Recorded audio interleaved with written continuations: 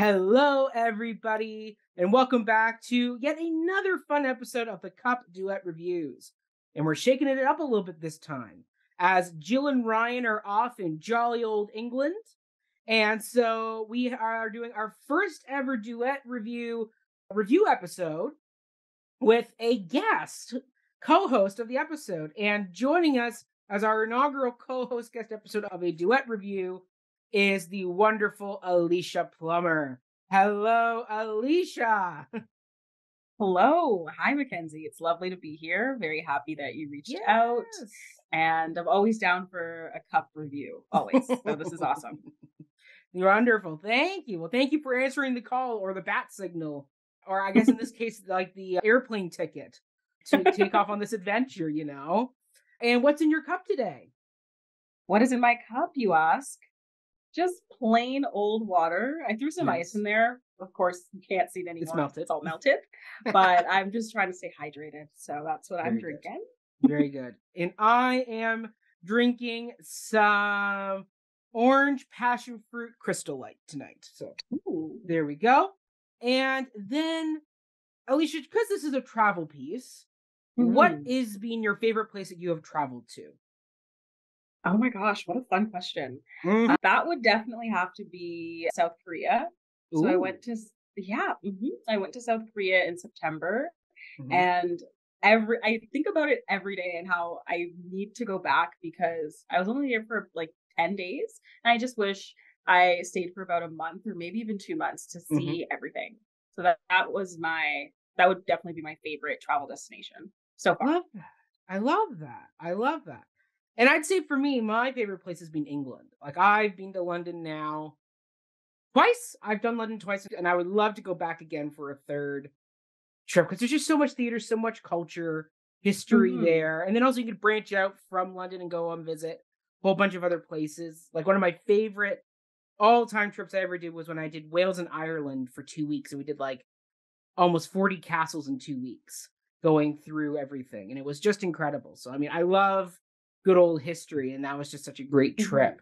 But what spurred that question is the show we're talking about today that is currently playing at Crow's Theatre, and it is called Perceptual Archaeology, or How to Travel Blind. And it was written and performed by Alex Bulmer, directed by Leah Cherniak, and it also featured a fellow performer in line theater named Enzo Massara. And so this piece opened last night, and it will be running from June the 1st to June 25th. And it was just a wonderful night out. And we will have a spoiler section because this piece is split into 5 parts, kind of like the 5 elements of a story, you know, the 5 acts of a story or a hero's journey, as it were. And so we will kind of get into all that once we kind of get past the spoiler plane, as it were, this time around. This time we have a spoiler plane because it's all about traveling. But before we do that, we'll get into some of our more general thoughts about this piece. And so, Alicia, for you, what were your thoughts on it's billed as a one-hander, but really, after watching the show, you could almost dare to call it a two-hander with how much Enzo and Alex really do interact throughout this piece and bounce off each other. So what were your thoughts of our 2 performers? My thoughts, honestly, were I was a bit surprised at how humorous it was. So I really enjoyed that. I find that sometimes theater in Toronto or theater in Ontario in general can sometimes be very dark and brooding, and we live in a dark time. we live in a dark time. Very true. But and also theater can just be long. So that so going into this show, I kind of had like fresh eyes. I also didn't do too much research before. I just kind of was like, oh, Mackenzie's inviting me to review a show. I'm going. But yeah, it was humorous. It was interactive in a way that I wasn't expecting it to be. Very creative. I think the playwright / actor, Alex Bulmer, did a wonderful job. In a general sense, leaving the theater, I was pleasantly surprised in a way of I walked in not knowing exactly what to expect, Hmm. and B, I walked out feeling a sense of ease and a sense of I'm so happy that I saw this piece. I felt like Hmm. I immediately wanted to tell people you should probably look this up. You need to. I also wanted to do more research on it, on her, seeing it as it is a biography type of show of her talking about her life and her experience. So I hope I'm not giving too much away as of yet. I'm just No. these are thoughts that I had Yeah. after watching the performance. How Mhm. about you? I mean, once again, so we got the invite, and I mean, I have the travel bug within me. I love to get on a plane and go explore places, go read the history and all that type of stuff. So for me, this piece automatically was like fascinating. And then, as we should say, Alex is a visually impaired blind performer. She lost her sight, I think she says in the show, at 29. So something that was a genetic deterioration of the eyes. And so she performs this piece with a cane as well as with support from Enzo and the audience as well. And I will just say she's a natural on that stage. Like she has just such a natural comfortability being in it, being in a space and just telling a story. Like she's interactive. Mhm. I like one of the things you and I were saying to each other afterwards was because Enzo is reading lines into an earpiece for her, is how much of that was improv and how much of that was her actually interacting with Enzo uh Mhm. for the show, because they were just so natural together, bouncing off each other. And it was very kind of just a flowing piece. There was no real lull in the show. And she really did bring emotional depth. There were moments when like her character, when she herself in the show, as she's retelling her travel log, felt overwhelmed and wanted to shut down for a minute and had Enzo take Mhm. over the dialogue for a bit for her. Like once again, it was all very well put together, and she just had such a natural gregarious energy that was just so inviting that you really did want to root for her as she's going on this journey. And I mean, this journey. I mean, we can kind of give a brief summary of the show. Is so Alex starts the piece talking about how she was running into things, and then basically she went to the hospital, and they said you will lose your eyesight between 5 to 50 years. 9 years after that diagnosis, she officially loses her sight, and then after that, she then is left to kind of explore and figure out what she wants to do. And so she was floating in a pool. And so she thought to herself she wants to go travel, see the world. And so then she's off, and then she looked up blind travel writers. And sure enough, she came across kind of our third unseen character, the piece that was somebody we hear a lot about, which is this British explorer who's part of Royal Society, and his name was James Holman, and he was a blind captain and explorer who went to see the world. However, because he was blind and visually impaired, other explorers of the time discredited him, saying, "How can anyone who is visually impaired or blind actually give a proper depiction of what these places are?" And so basically, they destroyed and discredited his work. And so Alex then applied for funding so she could do a project where she kind of traveled in his footsteps and kind of was able to retrace some of his explorations. And so from there, she then got to travel all over the world, and we'll kind of leave the plot at there. Like we won't kind of give more away Mhm. until after the spoiler plane goes up. But I mean, once again, Alex is telling this really beautiful personal story in such a authentic way. Like she's not. Like, I never felt like she was putting on a show. It more felt like you were someone who was invited into a living room, and she was just going to be telling you about what kind of her journey through these travels that she went on. And so it was just a really well done, well written, composed piece by Alex. And then, Enzo was right there with her. I mean, he Mhm. opens the show by giving a visual description because this was a very accessible performance. Like we had other members of the visually impaired and blind community. We had people who had physical disabilities, as well as we had people with hearing disabilities as well. And so they were all part of the audience, and they were all very interactive and very excited to be there as well, and very supportive. of Alex in this story, which was beautiful. And it was great to see such great, wonderful representation on stage. Because as you said, this could have been a very dark, very sad story about someone who loses their sight at a relatively young age. I mean, she was our age. I mean, I'm 29. So it's one of those things that, see most of your life and then you lose that ability. You could have gone to a very dark, sad show, but she really brought light to it. Like, she brought hope and optimism. Never once did I feel like she was saying, pity me for what I'm going through. Instead, she was being actively encouraging, saying, no, I'm not going to let this prevent me from doing something I love to do, which is to travel and see the world and be active in that. So I really did appreciate the show for that, and such a positive representation of the blind and visually impaired community. It was really beautiful. And so it was great as well. And so, yeah, so I mean, but both Enzo and Alex had such beautiful chemistry. I think my favorite scene of theirs is when they do a polka together. And she made a comment that Alex or Enzo always missed these rehearsal sessions, so it was kind of catching up to what had a polka. But they were great together, so it was lovely. Were there any favorite production or design elements for you, Alicia, that stood out? Yeah, actually, there was. I also had a similar reaction to one of the dancing scenes. For me, I think my favorite part of the play itself was when there's a moment when Alex starts waltzing on her own, and then she invites Enzo to waltz with her, but then she specifies, no, you can still waltz, but not with me in your own in your corner. So I just found that really funny and sweet. And then they both just started to waltz. And just that tempo change of that slow, beautiful movement really just made me smile, and their eyes were closed as well. So it felt like they were connected.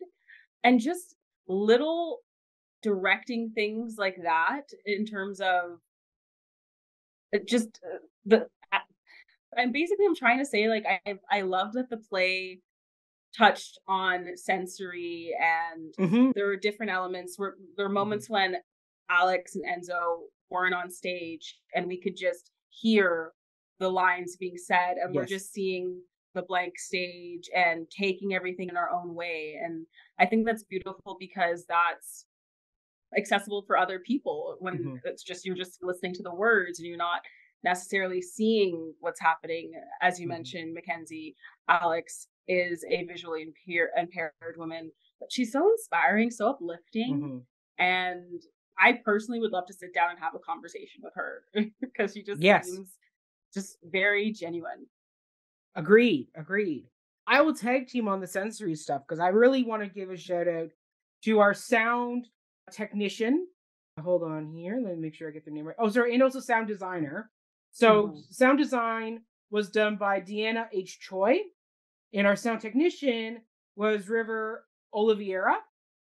And they worked really well together because it's one thing to design the soundscape, but then having to place those speakers in such a way that you really feel the sound reverberating in different spaces. So there's like two key moments that I'm not going to, that I'll mention, but I won't go into detail about them. There's one where we feel we're in water, and there's another moment where you feel the claustrophobia of being in a very packed, crowded square.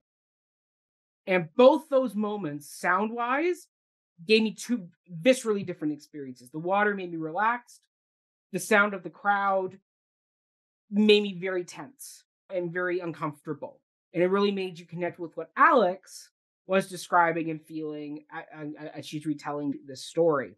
So I was really, really impressed with how well this sound design worked in tandem with the story to really, once again, evoke those sensory feelings that you have. I mean, there's always the adage that I'm pretty sure it's being disproven, but where, like they say, if you lose one of your senses, like sight or hearing, then your other senses pick up the slack. And now I don't know if that's been scientifically proven or disproven, but I will say, like, you definitely, as an audience member, became hyper aware of sound because staging wise, because Alex obviously does a lot on the stage, but she is telling stories and kind of using the props she has. It really did also help that the sound was so evocative that it really did allow you to sink into this piece and really connect with what was going on. So bravo to that duo. Deanna and River, bravo to you both. Wonderful. I mean, before we get into our spoiler discussion, though, Alicia, is there any last minute notes you want to make? Would you recommend this piece to everybody? Kind of where do you want to give your kind of non-spoilery final thoughts about this show? Yes, I would recommend the show to everyone. Mm-hmm. And in a way, I would say if someone's like me and likes to see theater and either doesn't have time to quickly take a look to see what's happening, what the show's about, I think this kind of show, you can just walk in and just absorb and take it all in. Mm-hmm. Of course, sometimes it is best to take a quick look of what the show is about because Alex is such a phenomenal person.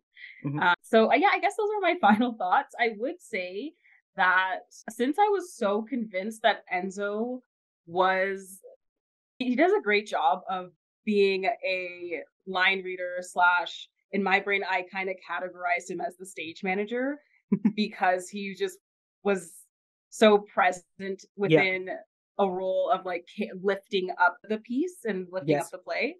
But then when I read his bio, I really took in that, okay, he is an actor. He is not a stage manager.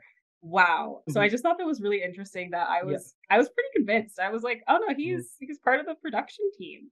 Yeah. So I'm wondering if there was another production of this later down the line, if Enzo would have a different, because that's his actual name, but I'm wondering what it would look like if there was a character name that would come in instead of it being the person that's taking on, but that could kind of break that sense of familiarity and genuineness because Alex is using, this is her life story, so of course she's going to use her real name. So those are just some thoughts on the side character Enzo because he's such a presence as well.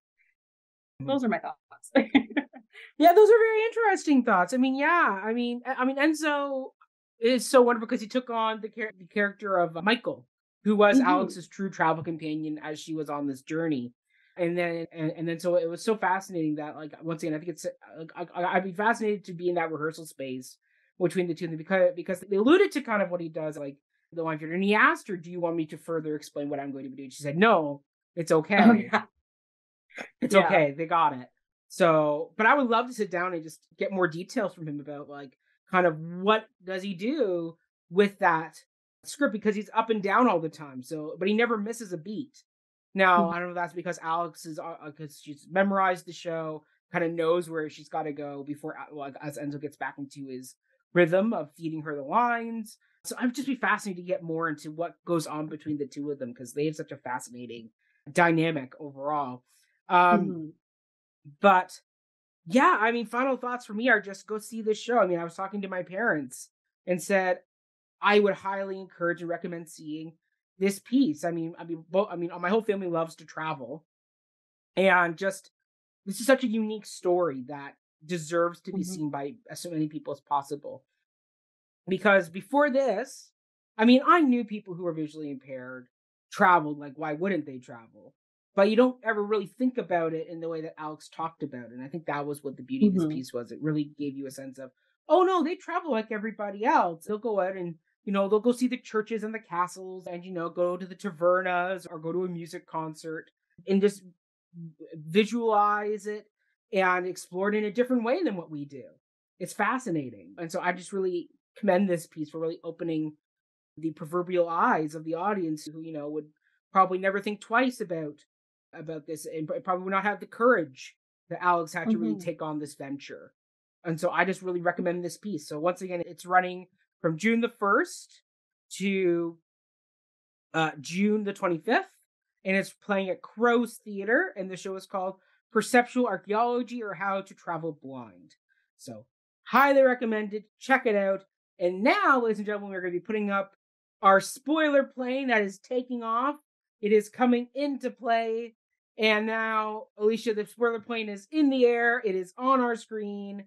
Ta-da! Fasten your seatbelts. Get your in-flight movie going. Or maybe don't. Just watch us on your flight instead.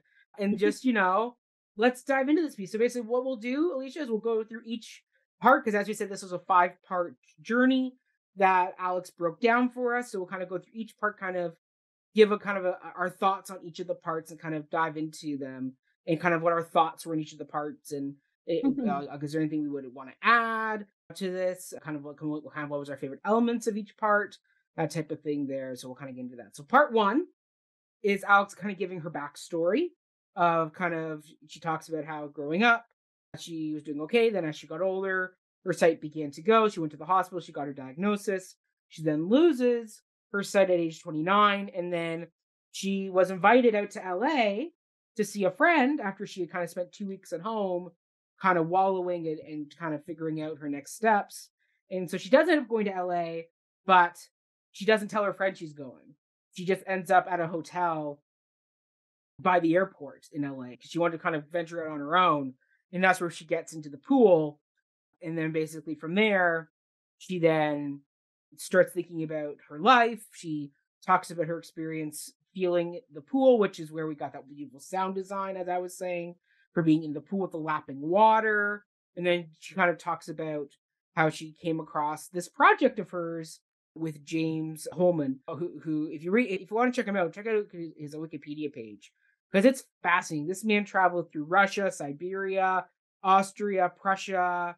He also went to Spain, Portugal, Moldova, Montenegro, Syria, Turkey, the Americas, the Netherlands, Rhine, Belgium, France, Italy, Switzerland. Like, he went everywhere. So, very cool guy. So basically she researches him, finds out, there was another blind travel writer from the 1800s. However, he was maligned and his work was destroyed by society of that period. And so then she sets about getting funding and getting the project going. And I think that's all in part one, if I'm not mistaken. Am I right? Correct there, Alicia?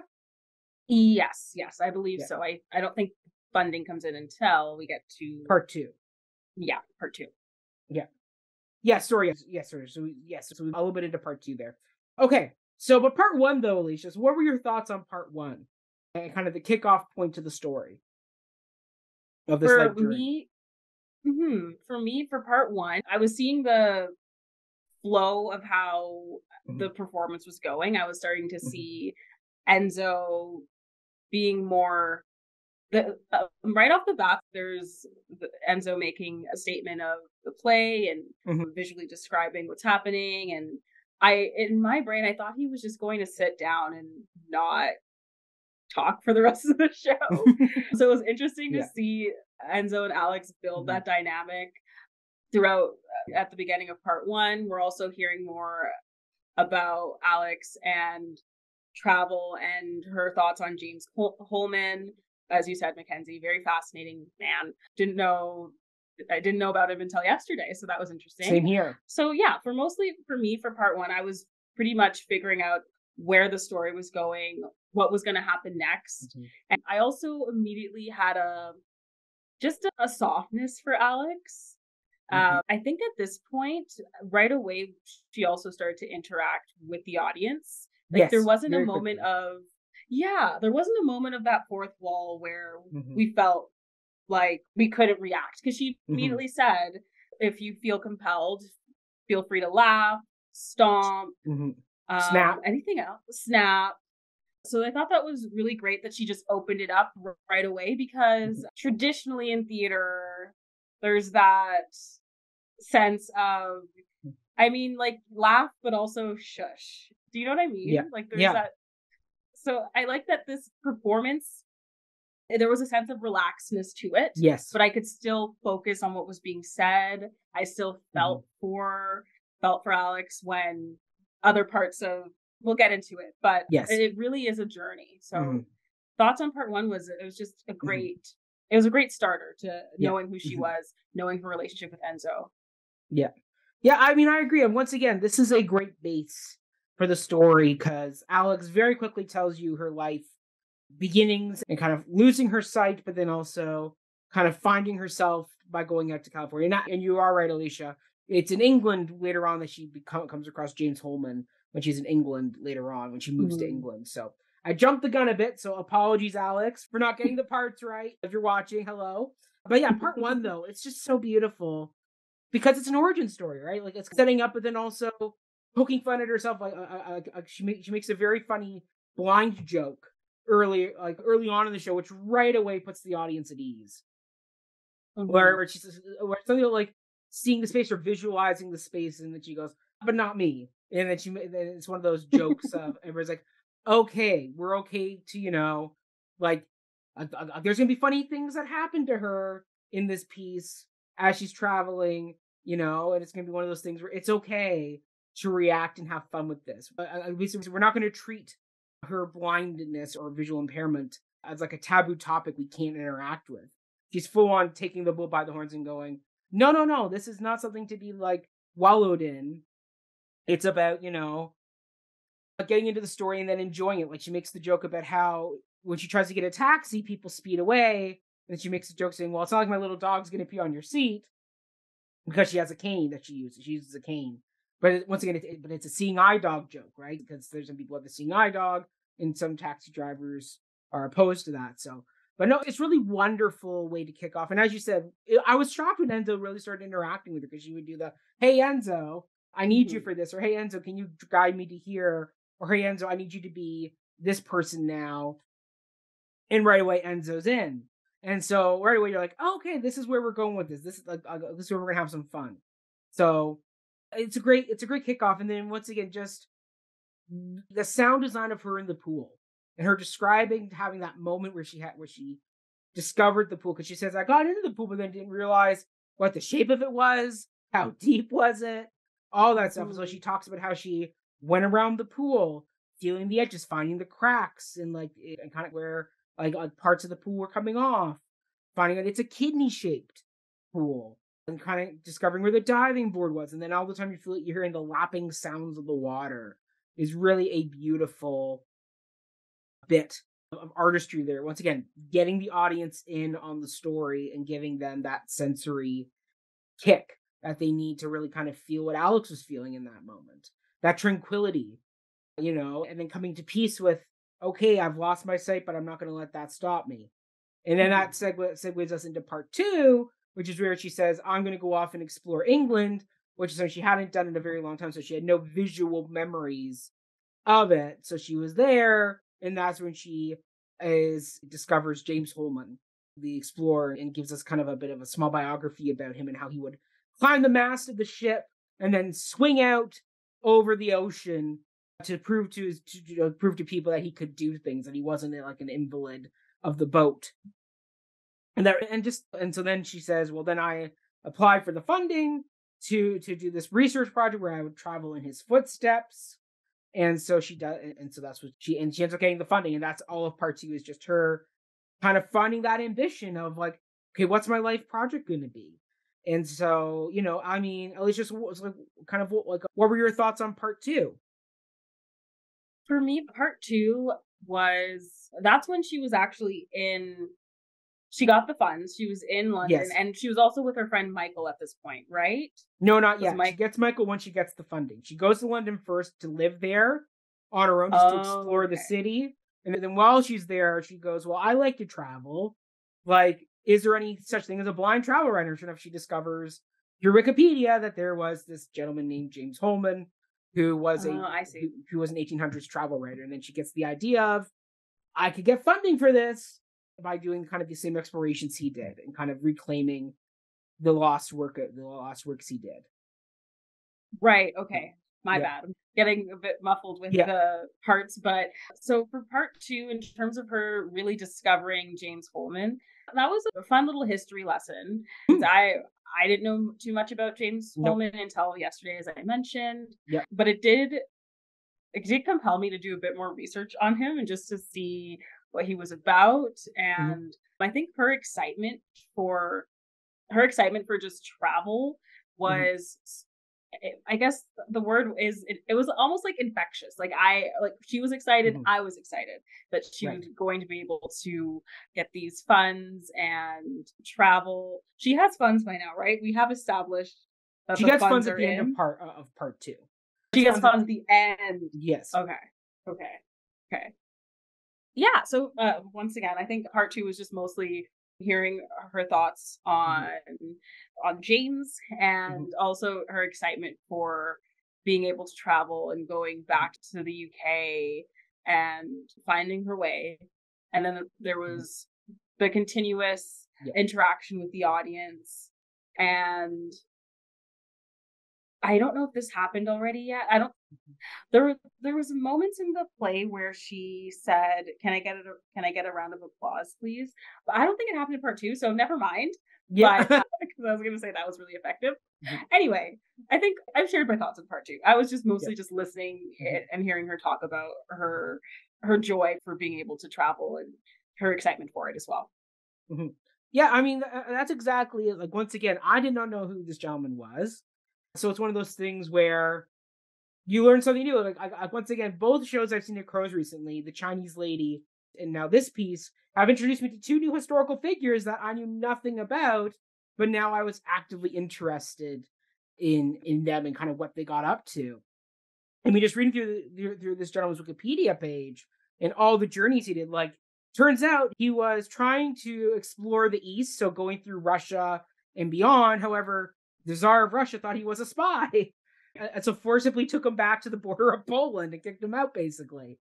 Like, fascinating gentleman that, like, once again, he kind of becomes the third character of this piece. And so she does a really good job of setting him up as this kind of pinnacle person that she's really going to aspire to be like. And then that really does set her up for later on when she's going to figure out that this is a very overwhelming experience and that she's not trying to be as fearless as him, but trying to be as vulnerable and as open as he was. And we'll get more into that in the later parts. But this was, once again, the part 1, part 2 are early on in the hero's journey, as it were, in narrative structuring. And so this was a great setup because, once again, now you're like, okay, so she lost her sight, she's gained her ability to kind of, live and exist in the world with this, but then it's like, okay, now what's my purpose? Like, what am I going to do? And then now she has the project. And so it's all great setup, and it makes you excited to kind of see where she's going to go with this piece. And so I thoroughly thought this was a wonderfully well done part 1, part 2 setup of the story. And then we get into part 3, which is where kind of we get into a very meaty section of the show, which is she goes off to Germany and she brings along her partner, Michael, who's going to help her on her journey. And we get a great flying scene where he's trying to listen to music. She's listening to audio books from James Holman's writings, and she's trying to, tell him about what he got up to. And Michael's like, "Oh, okay, we're okay." So they fly out from England. They arrive in Germany, and then basically they're in Germany for a while. So she's out exploring. The first tour guide she has is just pointing at things, going, "There's a church, there's a bridge, there's a tavern," and Alex is going, "That tells me nothing." So she has that. So then the next day, her and Michael go up on top of the hill of the city and they kind of get the general layout of the land. She then travels to another town in Germany where this tour guide ends up like kind of slapping her hands on everything. And once again, very overstimulating. So she's once again feeling this overstimulation. And then she's seeing more towns. Like she said, she was going to try and see like at least 10 towns in 2 weeks. It was going to be a very exhausting, intensive experience for her. And sure enough, everything really hits the fan for her when they're in one of the towns. They're trying to get on a train. There's a sports match going on, so there's a lot of people getting off the train. And this is where this other big sound moment comes from, where her and Michael get separated from each other.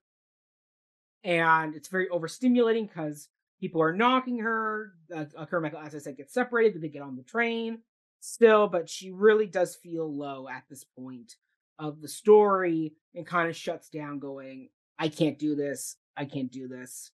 And so she returns home to Canada for a bit. And then basically she comes up with a plan for part 4, which we'll get into. But that's a lot that goes on in part 3. That's a very vulnerable moment of it. And there's some great audience interaction there as well with the church cloisters too, where she had us all sing, which is a lot of fun.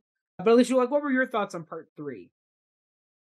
For me, part 3, that definitely was a heartbreaking moment to see Alex so, I guess, vulnerable, and she talks about throughout the piece. So we get to see a bit of that fear with her being visually impaired, and the way she described the way she described everything that was happening to her, and then the sound cues that were coming in with all the noise, it really painted a picture. Like, I felt like I was in it with her. So I think she did a really powerful job of creating that image for the audience. And yeah, I think for me, part 3, like, I just think about that incident. Yeah. In my notes, I just put sensory overload, kicking, Yes. yelling, barely making it on the train. It just really stuck out because for part 1 and 2, everything's great. Everyone's having a grand old time. We're all laughing. You see the relationship with Enzo and Alex. And then for part 3, it's wonderful that she gets to travel with Michael. But we start to see those things that Mackenzie, as you brought up, the tour guide slapping her hand on everything, and during other tours when it's just, this is a church, like, just not, we're getting to see that she's not getting that experience that she's looking for. She's not getting that James Holman experience. So we're kind of starting to see a bit of her shield break. I can't think of a better metaphor, but we're starting to see kind of her how like she personal personality, like personal shield. Yeah, we're starting to just see things, like, just see how she is when she's vulnerable, and I thought that was great to see. And the sound designer did a wonderful job in opening that up as well. Yeah, I mean, once again, like, this part really stood out to me because of the train sequence. And I mean, I could viscerally in my chair, I felt the uncomfortability and the tension of her losing Michael, and just the cacophony of that sound and that energy of people bumping you. And we've all been on the TTC or local transit when it's busy, when it's rush hour, and things kind of go awry. But I can't imagine doing it when you can't visualize it, but you're just hearing it and feeling it. Like, I can't imagine how overstimulating that would be. And that's kind of like the straw that breaks the camel's back of the situation, where you set out with the best of intentions. And she admits it, where she goes, I returned home feeling defeated, but it's because I came to realize that I like kind of what I set for myself was too ambitious. It was just too much. And I mean, like even I, as someone who is not visually impaired, would find that overstimulating of doing that much in that amount of time, like doing 10 cities in 2 weeks. That's a lot to take in, and, kind of really take, like just mentally absorb. There we go. That's the right word, absorb. Mentally absorb in, so that's something where I really did feel for her in that moment, where she was, really feeling the struggle of that. And so, but at the same time, she brought this joyful energy to her, to it as well, where, like, this was the part of the show where she left the auditorium and we're only hearing what's going on over the sound system, because for her it was, they leave the space and now she's in the cathedral, and so they're talking in there, and then she ends up going to the washroom at one point. Like, once again, there was still comedy and lightness. Like, Alex never let the overwhelmingness or the defeat hinder the other mood of the show. Like, when she wanted for you to feel the overwhelmingness and the defeat, you felt it. But at the same time, she was very quickly able to turn it back around and go, okay, no, we're okay. We're moving forward. And I think that's what this really did set up, kind of where this next part of the story was going to go.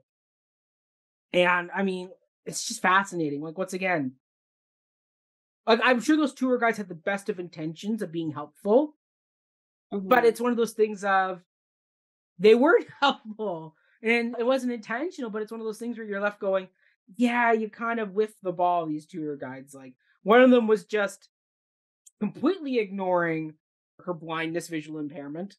And the other tour guide was overstimulating that by having her touch and slap everything, So it's like two opposite ends of the spectrum, both with the best of intentions, but missing their mark completely. And I think that was, it was something that really kind of reflects society, where there are people on both ends of the spectrum of trying to help, but instead of them asking her, going, what can we do to help you with this?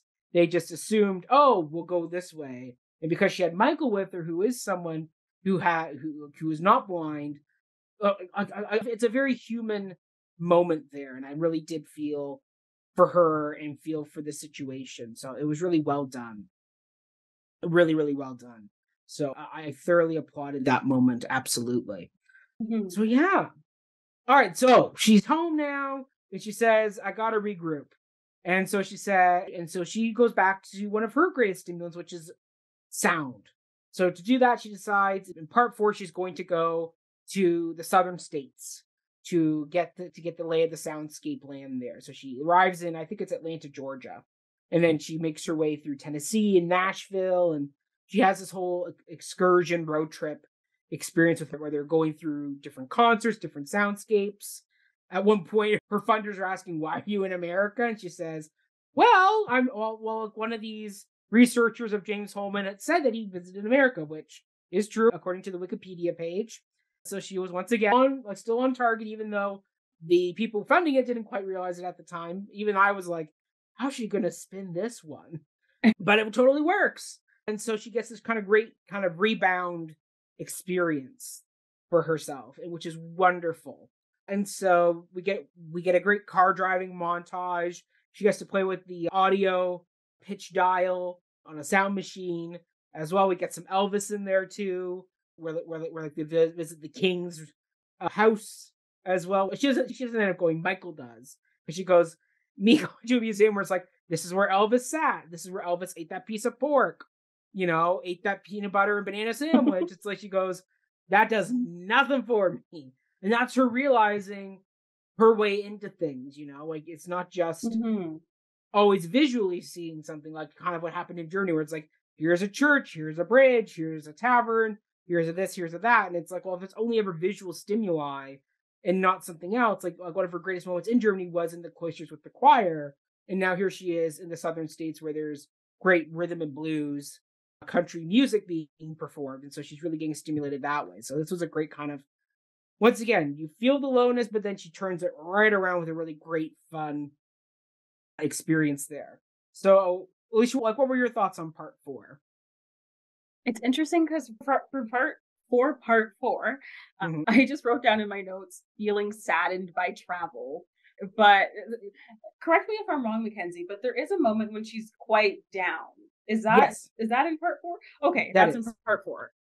Because that just really stuck out to me. So I find it interesting that it's early on in part 4, and then she ends up going down to the States. Okay, that is true. Because I do remember her also. I do remember the road trip, the driving, and how fun that sequence was. And I also have a clear memory of her playing with it was like some sort of soundscape where her voice was changing, and so that was really cool. Yeah, and I think what you said really stuck out in terms of her finding her way of how she likes to travel, what ways that fascinate her, and what actually what works for her, essentially, rather than the visual stimuli of this is a church, this is a bridge. Actually hearing things or being able to feel the motion of things. As an audience, I really start to notice, oh, this is what she really likes. This is when she's cracking jokes. I guess just the image of her laying down on her couch, which was also in the play. They meant there were objects in the play that would be other things, and she would explain that, and Enzo would also explain that. But anyway, there's just a clear image of her like being broken down for a moment in part 4. So I don't know why that stuck out to me so much. I guess just the image of her lying down because she's so upbeat and walking around throughout the entire piece. So anyway, but my thoughts on part 4, by this time, I'm starting to realize, well, earlier on, actually, I'm starting to realize how just the play is written itself. Because she mentions that she wanted to be a travel journalist. Am I right? Or something to do with writing and traveling. Yes. So I mean, basically her goal was to be a blind travel writer. A blind travel writer. Thank you. Yeah. So even the way the play is broken down into parts, it reminds me of a novel. So I'm assuming she did that on purpose instead of it being, well, also the play is 90 minutes, so it is one act. Yeah. So instead of it being just one act and different scenes, she could have said scene 1, scene 2, scene 3. But by part 4, I'm starting to think like, oh, this is feeling a lot like a novel. So even with what she set out to do of being a blind travel novelist or writer, right. I'm just really starting to see it within the flow of the parts. Yeah. Yeah, that's exactly it. I mean, like, this was the one section where there were a few parts where I would have loved a little bit more explanation of things. Like, there's one moment where Mhm. she talks about almost being pulled over. Like, I don't know if she actually ever did Right. drive on the road or Yeah. not. I don't know if that was something where she was just visually mentally imagining driving the car, or if her and Michael actually like let her drive the car. Because I don't know if there is something there for the visually impaired or blind for driving. I've never heard of anything, but once again, I am very not very knowledgeable in this area. So that there was something where I was a little bit confused, but I enjoyed her energy in that, where she's going through the radio dial and there's all the religious music stations, and she's getting, and finally she gets to Tina Turner. I think is who she got to, right? It was Tina Turner. I think so. Yeah. So she gets to there, and then but then she talks about almost getting pulled over. I'm like, wait, is this part of your like recollections and imagination, or is it something that actually happened? Like, not quite sure. I was a little vague on that, and that's something where I would have loved a bit more, because everything else had been so well grounded and Mhm. straightforward. I was like, wait a minute, is she driving? Is she not driving? Did they get pulled over? Did they not get pulled over? Because you could have had Enzo play the cop that pulls her over, and she talks Right. her way out of it. You could have done something there. And then there's the other moment where she gets the email from the funders, where they very quickly wrap it up where she says, well, he visited America, so, I mean, I would have loved a bit more, because at that point I was like, did she make that up? Like, is it something that, like, the historian said he traveled all the continents? Did he actually make it there? That type of thing. Like, I would have loved her to give, like, a brief bio. But Mhm. she kept talking about him exploring active volcanoes as part of his travels. But I'm like, wait a minute. Did he actually get to what we now know as United States? America? If so, what did he do there? Could we get any type of small detail of what he Right. kind of did there to kind of once again tie it all back in kind of what he was up to? Just because, so that this was the one part where I was a little shaky, but it wasn't anything Alex did. It was more just I would have loved more clarity in what was happening there, because I loved all the elements Mhm. like we talked about the music and how that was stimulating. Because I'm like, yes, okay, so you're finding your way. You're finding your way of connecting with traveling, because it's not going to be the same way that it was when you were younger and you could visualize and visually see all the areas. It's now you got to find other ways to do traveling, and so this was a really big part of that, was discovering sound is a big stimuli for her in this way. So I thoroughly enjoyed it, and I mean, once again, the music was great, the sound design was great. It's just there's just a few more moments in the section I would have loved a bit more tightening up plot wise and clarity wise of what was happening here. But overall, though, Yeah. I mean, once again, it's another great building block of the story. But then we get into the final part, which is the part I really found inspiring. One of the ones I would love to do this, where she goes on a big walking tour, where I believe she starts in Portugal. It's in Portugal. I think it's Portugal. Can't remember. I think Portugal was mentioned. I'm pretty sure it Yes. was. Pretty sure it Yeah. was. Yeah. Yeah. Yeah. Portugal. Portuguese. Yeah. Portugal. And then she does a big walking, kind of like a trade route, like old cobblestone walking tour, and I think she ends up in Spain. Is if I'm correct there, she kind of makes her way and then ends up in Spain, I believe, is where she ends up in the end. But anyway, it's like a big, long kind of Lord of the Rings, Hobbits on a Journey walking tour, where her and Michael set off on this road. It's raining day one, but then along the way, she's meeting all these wonderful people. Every night they're in a different taverna that's on the side of the road. They're like running into people they met like 2 days ago, you know. And it kind of wraps up there, and at the end, she gets given a kind of piece of roof tile that is coral in color and coarse. And both Alicia and I got our little tiles that they gave us at the beginning. So this is where that all tied back into. So that was that. But this was kind of the big wrap up conclusion, where she then ends with talking about vulnerability, and how at the Mhm. beginning, when she read about James Holman, swinging around on the mast over the open water, she classified it as fearless. But then she reclassifies it more as being openly vulnerable with yourself and with your journey. And kind of how James Holman did this to show that not only was he a fearless person that was very able and capable, but also that he was willing to put himself in vulnerable positions, and that's okay. It's kind of where she kind of ties that all back together, and it's a beautiful kind of wrap up to this piece. So, I mean, Alicia, like, what for you? Like, this was the big final climactic part of the story. This was part 5 of this hero's journey. So for you, like, kind of where did this land for you? It landed right in my heart. And it, for part 5, even though the play and Alex was interactive throughout the entire piece with the audience, there was a moment in part 5 where she sat with us. And also Mackenzie and Yes. I were pretty close. So She was literally right in front of us. Like, she was yeah. right in the middle. Like, I believe she was right in front of me. Exactly. Yeah, she was right in front of you, right? And me too. She turned to the people sitting directly next to Mackenzie and just started to have a conversation. So I thought that was really cool. Yeah. I was so nervous. I thought she was going to start talking to us. Yeah, I know. I was like, I'm not doing that. But the people next to us were very open and had a lovely kind of mini chat. And then also they were giving out wine at one point, or grape juice. And there was one guy right behind us who was really enthusiastic about getting some of that grape juice. Oh, yes. So, that audience participation, that's always fun there. But yeah, that's kind of, I mean, once again, this was just such a great wrap up. Yeah. It's about recontextualizing your life and not just, you go in assuming it's going to be one thing, but then you come back going, oh, wait, no, it's not. It's this. This is where I can do what I want to do.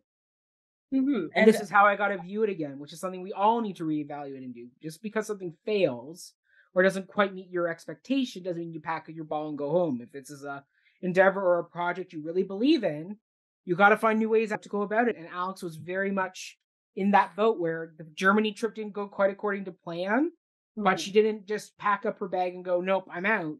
She found new ways to tackle it. So she did such a great job that way in really contextualizing that and bringing that all together at the end, because this was one of those stories where it's like, how do you wrap up the story? Because exactly, because she kept getting closer and closer to 2020 and COVID. So I was like, are we gonna get to COVID in this story? Like, where are we going? Where's our cutoff point? In fact, she ends it after this, concluding this big walking tour with Michael. It's a really kind of great spot to end it on, and it's something that was really a beautiful way to end the story. So I just love the piece. Like, once again, as I said in the first part, I recommend this highly. I recommend it very highly. I encourage everybody else to go ahead and see it and experience this show. I mean, for you, Alicia, now that we're in the spoiler section, is there anything you wanted to say spoiler-wise to wrap up your thoughts on this piece? Yes, actually. At the end of it, there was a moment. So in the show, Alex lets Enzo do this boo yay game. Yes. So for example, if she's close to where she needs to be, he'll say yay. If she's moving further away from her target, he'll say boo. So we just watched her do that. But at the end of the show, near the end of the show, she opened it up to the audience and said, hey, I need to head to the couch. Can you guys help me find a couch? So we boo yayed her to the couch. And I just found that to be a lovely moment of interacting with the audience, but doing it in a way that it was just a lovely way to, I felt like I was just part of the play, part of the piece. It just felt very genuine to her. And if I was going to say, if you're going to see the show, but I'm going to switch that around and say, please go see the show. It's beautiful. It's heartwarming. The audience that was there yesterday, the day we saw it, everyone was so welcoming, and you could see other people who also had accessibility needs, as Mackenzie mentioned at the beginning of this. So it was just a very heartwarming and opening piece, as well as there was just a supportive vibe in the air. And it's also a show that I feel like I could see more than once. One of those shows that I could see and get a different perspective on. So I think that's wonderful. I love that. Yeah, I mean, for me, once again, it was just like the Bouye game. And just as Alex was really great at bringing us all in. The fact she came and sat with us in the audience at one point was just such a beautiful, interactive moment. And she was just so welcoming and inviting people into her story. And so you just felt at home. And afterwards, I mean, we didn't get a chance to interact with her after the show, but she had all her friends and family and audience members who were coming up to her after the show to congratulate her. And she was once again very busy, so we just didn't want to disturb that. But she did such a beautiful job telling the story, and Mhm. she earns every bit of praise she's going to get for this performance and this piece, because she's put together a really beautiful, beautiful production that really does touch the hearts of anybody who listens to it, and really does encourage you to travel in a different way. I mean, now when I go to places, I will absolutely be actively listening more to my surroundings and taking in the sound and other stimuli, whether that's a smell, things like that, that like taste, things like that that you can do versus, always relying on what you visually see on your journey. There are other ways of taking in your travel. And I think that was something that really I took away from this piece, is just learning to be open to different ways of traveling and not always relying on what you visually see in front of you Mhm. was a really beautiful way to go about it. And yeah, I just thoroughly enjoyed it. Once again, it's a beautiful piece. Go see it, please. Support Alex, support the show. It's so well done. And and I just highly recommend it. It's beautiful. Thank you. Thank you. Thank you. Thank you, Pros, for inviting us. And thank you, Alex, for writing and performing such a wonderful piece. And Enzo and Leah, bravo to you both for being such, and the rest of the crew and creative team, bringing this beautiful piece to life with Alex. It's just a wonderful, well done show all around. Bravo, bravo. Yeah. Alicia, before we go though, where can people find and follow you, and where would you like to travel to next? You said you'd love to go back to South Korea. Alicia, did I say Alex or Alicia at the end there? You said Alicia. I think Okay, I cool. heard Alicia. Okay. Okay. There we go. But yeah, no. So Alicia, let's wrap this up. So you can tell us where, like, kind of where we can follow you, and where is next on your travel list that you would love to go to. You can find me on Instagram. My Instagram is at it is Alicia Plummer. Feel free to follow me, keep up with everything I'm doing creatively there. The next place I really want to go to is Ireland. I'm going to Ireland next year. I'm really hoping that's going to happen. Love it. Ireland's beautiful. Highly recommend it. Go kiss that Blarney Stone. I will. If they still let you do that. I don't know now after COVID if they will. They do. I've been watching YouTube videos about it. It's really cool. I mean, back in the day, they did not have the grate over the hole in the floor where you have to go and kiss it. So I'm hoping they've updated some of the safety procedures since I was a child and went to kiss the Blarney Stone. I love that though. You can follow me at Mackenzie Horner, all social media platforms. You can follow my musical antics over at Before the Downbeat, a musical podcast. And I will say my next place I would love to travel to is France. Everybody else in my family has been to France. Both my sisters have done exchanges to France for the summer. And so for me, I would love to go to France. Victor Hugo is one of my personal favorite authors, writers. I've read Les Miserables, The Hunchback of Notre Dame, Les Miserables, my favorite musical of all time. So I would love to go walk those streets and take in the art and the history that comes with such a beautiful country like that. So that would definitely be a place that'd be high on my list to go and see for sure. Also Scotland. I love to go up to Scotland because that is definitely a place on my list that I have been dying to get to at some point very soon. So there we go. All right, everybody. Thank you so much for tuning in. We'll see you all in our next episode. Happy beginning of Pride Month as well. We will see you all very, very soon. Thank you. See you all soon. Bon voyage.